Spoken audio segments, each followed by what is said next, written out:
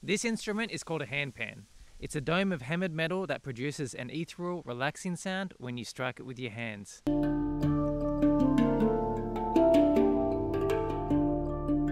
Now, a lot of people may have never seen one before. That's because it's a fairly recent instrument. It was developed around 2007 by a company called Pantheon Steel. But the handpan, which is sometimes referred to as the hangpan, has been steadily growing popularity since 2007, and now there's like 400 companies that make them across the world. The handpan is considered to be a variant of the steel drum, and the steel drum you might have heard or seen before.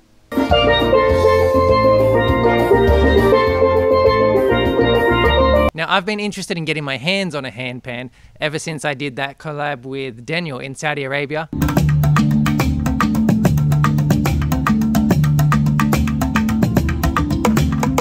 Daniel's a great handpan player. He was performing there.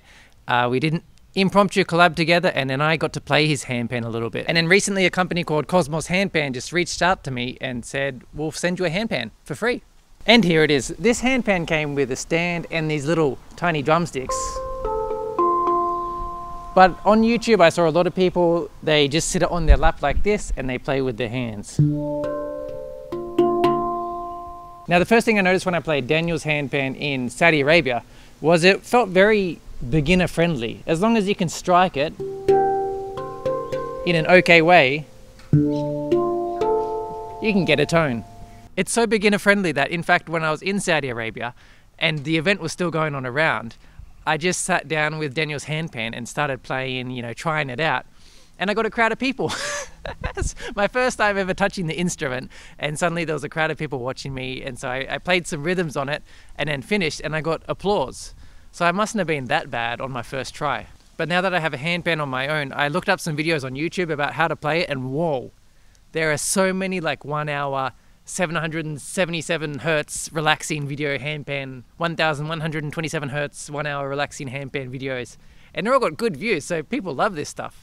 I guess it's really good for meditation. It's quite relaxing. Now, I'm going to sit down and try and play this and try and learn some stuff on it, but I am originally a drummer, so that's going to heavily influence the way I play and kind of what level I am at when I first start playing. So before that, I'm going to get my brother, my older brother who's not a drummer, to play the handpan for the first time. So maybe it'll give you an idea of what you can do if you're a complete music beginner.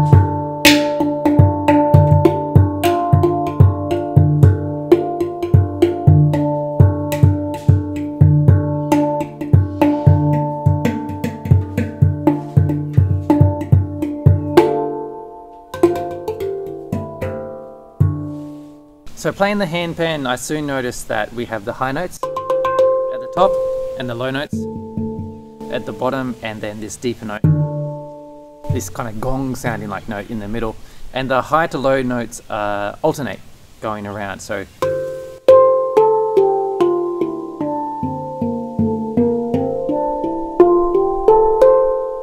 great. So because they're all in the same scale, it's very hard to play a wrong note. If you're playing just in succession,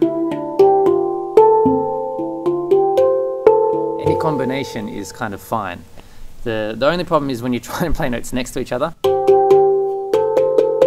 that, you know. But generally, starting at the top note, I've noticed, is if you just jump one, you can kind of get a decent sound. I don't know about that, but as long as the notes are kind of far enough, you can kind of just tap them and see which ones would sound good together.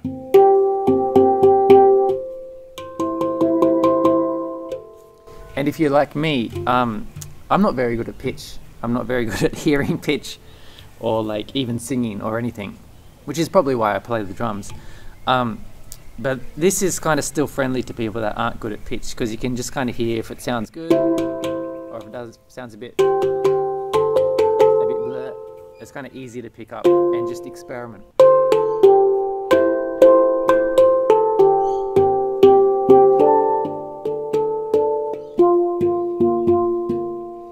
Now, online I saw a lot of people, they use these individual bits between the notes, this area here that's not a note, as percussion. So they can just kind of tap away and fill in the space with that.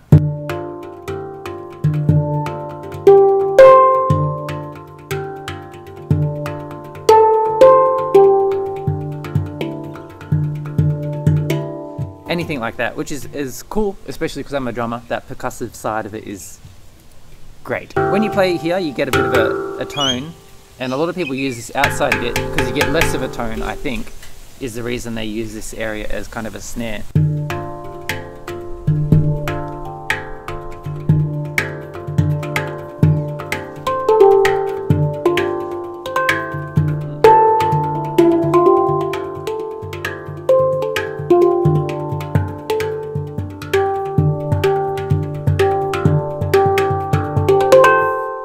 Kind of like that, so you can fill in the space here, get like 16th notes going.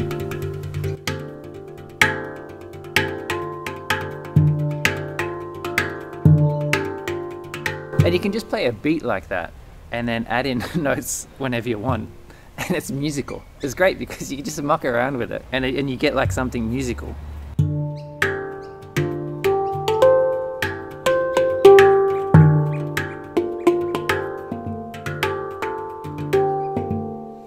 What you would have noticed just then when I was playing is that I'm not very good at striking it yet.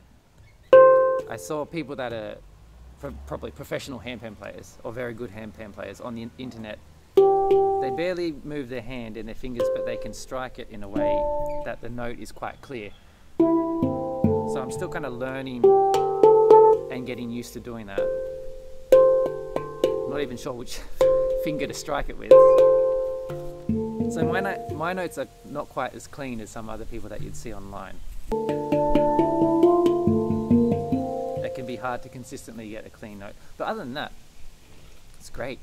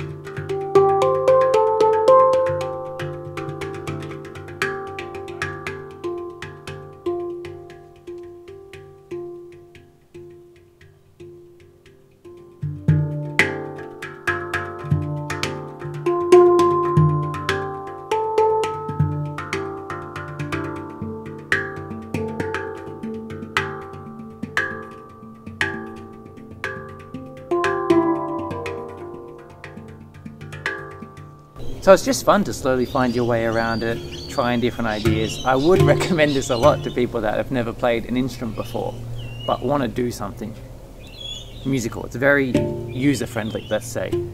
It's easy to just start and just have something sound cool, which is good for helping you continue playing an instrument. It's hard when you try something new and you just realize you have to practice for ages before you get anything good. But this is kind of like, you can just hit the ground running. Now, if you want to try the exact handpan that I have, I'll put a link in the description for Cosmos Handpans. That's the company that sent me this handpan. And I also took the handpan down to the beach and just filmed myself, you know, on the beach playing, kind of mimicking all those relaxing videos on YouTube where they're in a forest or in nature, playing the ethereal handpan music. So that'll be in another video.